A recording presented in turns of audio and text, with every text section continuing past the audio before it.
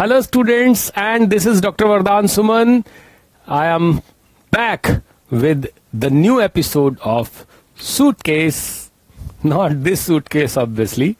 This is related to this suitcase. Suits and cases. The case we are talking about today is related to payment of bonus act. This is ONGC versus Shyam Kumar Sehgal. This case is given on page number 239 of paper 6 of ICMAI module. You can refer this case on page number 239 of your institute book. Now talking about this case, what happened in this case? There was an employer who found his employee to be guilty of some misconduct. So he conducted an inquiry. A disciplinary committee was set up. The committee started its inquiry, and that particular employee was immediately suspended.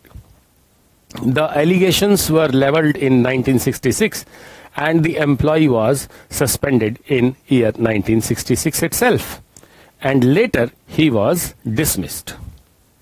Challenging his dismissal, the employee went to the court because the employer's allegation was leveled in 1966, and the employee was disqualified from the bonus of 1966-67 accounting year, and he was not given any benefit which he was entitled to till his dismissal.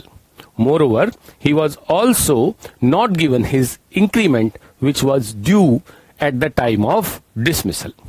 No problem. The employee was very aggrieved and he went to the labor court. And what does labor court usually do? It gives audi alteram partem. So labor court issued notice to employer and the employee.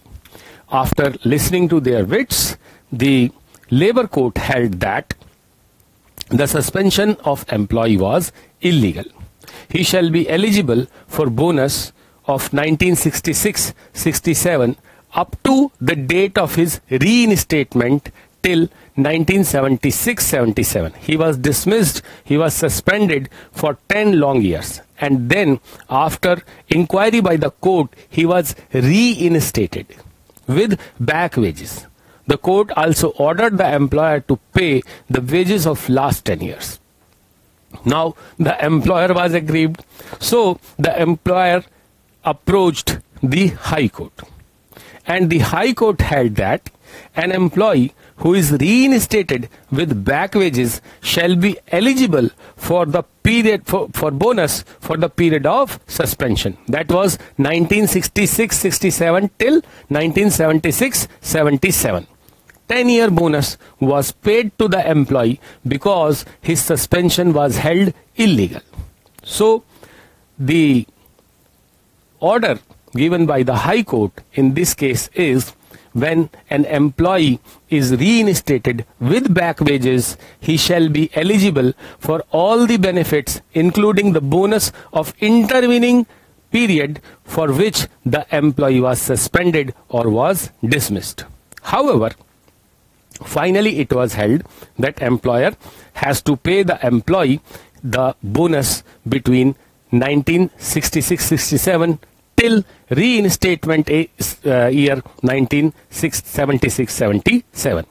The court held that the suspension being illegal, the employee is eligible for bonus for the suspension period, and not even for the suspension period but also till the period of reinstatement. However, the court also said that his increment could not be given to him because stoppage of increment was held valid as per the rules of ONGC recruitment and service rules.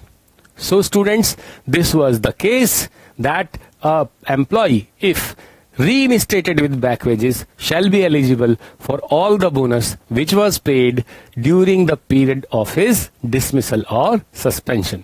So we will be back again with a new case in our ever-ending episodes of Suitcase. Thank you very much.